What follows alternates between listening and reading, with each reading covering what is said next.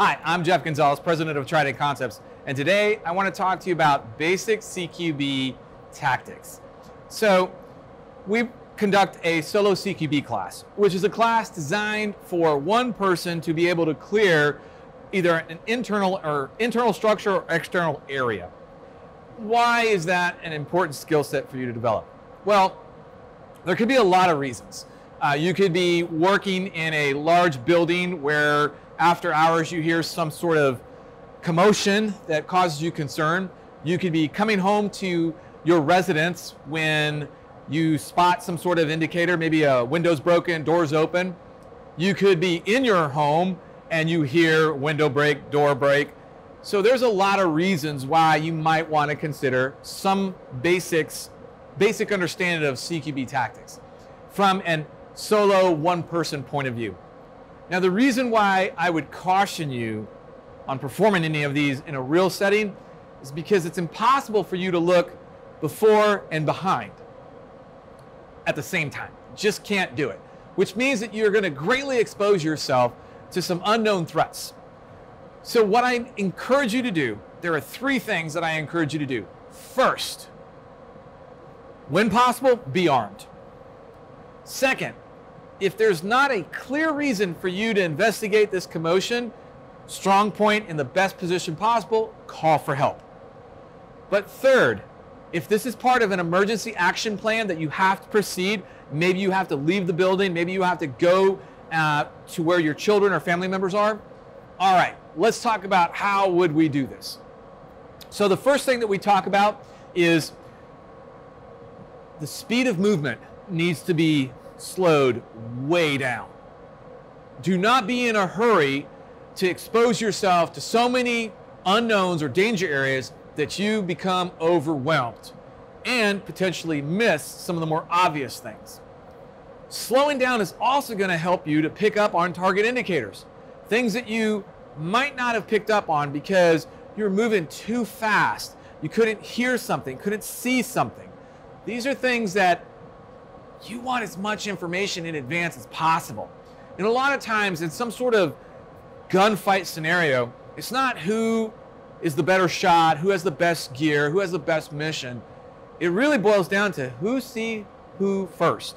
So if you see the bad guy before the bad guy sees you, you can take action. You have the initiative. Now, what action you take, that's subject to another video. All right, so we slow down our movement, try to pick up on as many target indicators as possible. You need to understand general architecture, right? We have hallways, rooms, stairwells, then we have doors and doorways.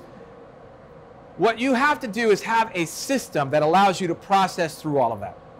If you're moving from the outside to the inside, obviously you're going to have to move through an external door. What's the condition of the door? Open, closed.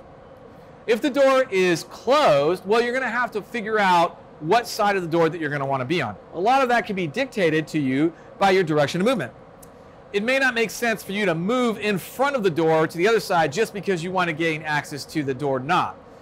That could telegraph your movement to anybody on the inside of the room in any kind of air that's underneath the door. So try to avoid movement right in front of the door. Other things to consider is what type of door are we looking at? Yes, I know it's an external door, but is it a push type? Is it a pull type where I pull it open, or is it a push type where I push it open? Because that's going to also determine how you best tackle that particular doorway. Now, once the door is open, or if you had an open door, the best thing that you can do is to perform an external clear before you ever commit to moving inside of that space. That external clear is just going to work a large arc around the doorway. Now, as you're doing that, what you're doing is you're taking in more information than where you originally started from. So as you move, you start to gain a bigger perspective. But realize that you also lose perspective. So while you might have seen the right side of the room, as you move to clearing the left side, you lose the right side. So you're going to want to do this in a manner that allows you to see everything that you need to see.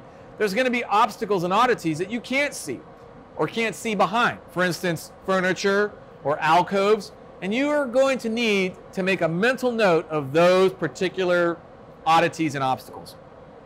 The next thing is there a compelling need for me to go into that space? If there is, do I need to penetrate into the space, or can I do what we call a limited penetration, which is where I stay right inside the doorway or the arc of the door? That does two things. Number one, it doesn't overcommit me into the space. If something gets bad, I can quickly escape. That's good. And number two, from a time perspective, maybe I don't want to go too far into the space. Maybe there was an oddity or an obstruction that prevented me from getting a visual clear, and if I move into that limited penetration zone, I can clear it and at least know that when I put this room behind me, I have done a pretty decent job of visual clear in the space. So the third option is to fully clear the room by making entry into that space and pursuing around the room to clear any danger areas or dead spaces that you can't see. Great, all right? And the way that you would approach that is the very same manner that you would do the external clear, which is where you work in a bite-sized manner. Take one bite at a time, nice and easy, right? Now, after that, I need to go ahead and move to the next space or move to the next threat, whatever that might be. Where's the hallway? Where's the next doorway? Where's the space that I want to eventually make my way towards? And all you're going to do is you're going to connect these little kind of rooms together and these clearing methods together as you move through that space or as you move through the structure that you're trying to clear. Now, there's no simple way, there's no easy way to do all of this, but what I tell people is if you have to do this, remember, be armed, go slow, only bite off as much real estate as you can actually manage. Don't go too far, don't penetrate into space if you don't have to. And then just chunk one danger area together until you have completed the entire space and are good to go as far as your objective for your emergency action plan of going from A to B. So this is just some basic down and dirty of things to think about. There'll be more videos where we get into the nitty-gritty of stuff, but this right here should at least help you to start to create your own plan for how you're going to manage. All right, I'm Jeff Gonzalez. If you have any questions or comments, please feel free to post them down below. Until then, take care and stay safe.